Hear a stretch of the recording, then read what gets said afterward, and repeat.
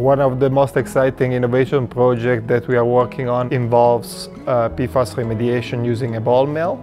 The preliminary results of the ball milling research show significant destruction of PFAS, and this is a significant breakthrough.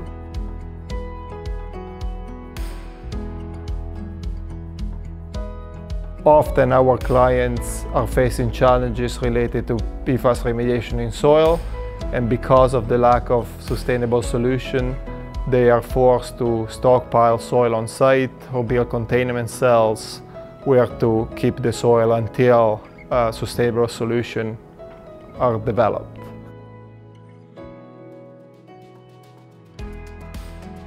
We are working with Queen's University and Royal Military College, and we are already seeing very significant results for the industry and specifically for our clients.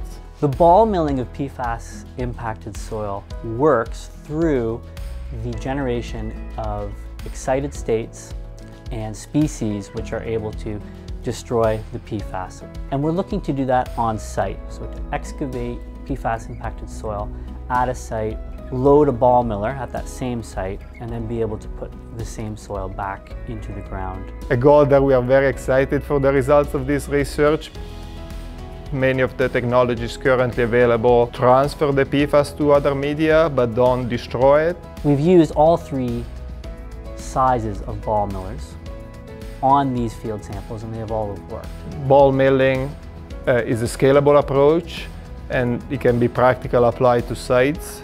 So this breakthrough, we are confident that could be able to help the environmental industry as a whole.